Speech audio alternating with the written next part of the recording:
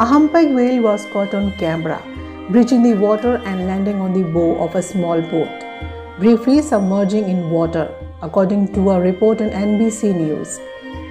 The stunning moment was caught on camera on Sunday morning off the Massachusetts coast by one of the witnesses. The incident took place around 10 a.m. in the area of White Horse Beach in Myanmar, NBC News said in its report, quoting Harbour Master. The video shows the whale emerging from the water before landing on the 19-foot vessel, bringing it crashing down in the water before bouncing upright again. No one was injured in the incident and the boat was not seriously injured.